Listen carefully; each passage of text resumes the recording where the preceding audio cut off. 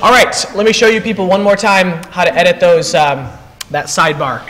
So what I've done already to get this navigation page to appear is I've clicked on this little wheel right here, the settings wheel, and I went down to edit site layout. And so this gives me the ability to do lots of different things. I can get rid of my header if I wanted to, but I don't want to. I can change some of the navigation stuff, but here we're just working with the sidebar. So if I would click on sidebar, I could completely get rid of it. But that's not what we want to do. We want to edit it. So if you click on this plus right here, you're going to want to add navigation.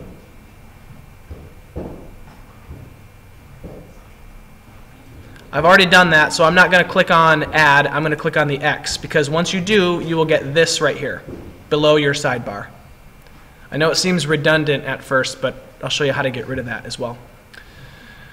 So I'm going to hover over this navigation, and it says to edit sidebar item. So I'm going to click on that, and then I can change the title of this.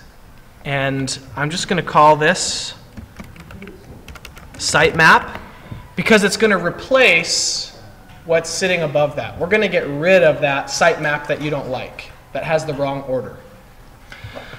So now I'm going to add in my pages. So if I click on add page, I've got these options right here. And let's say I want to move biography down to the bottom rather than the top. I'm going to click on unit 1. Okay. It goes into my sidebar.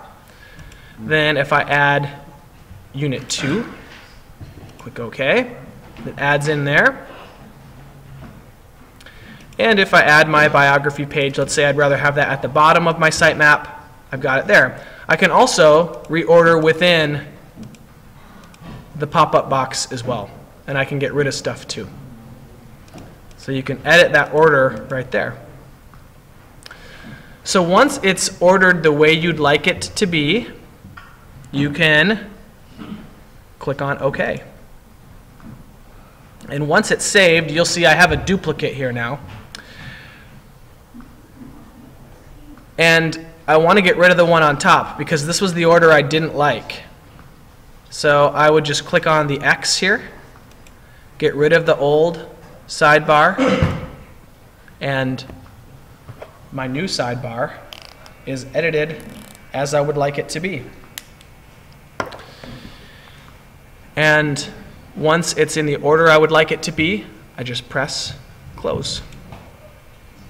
And now I'm in the regular editing mode for my site.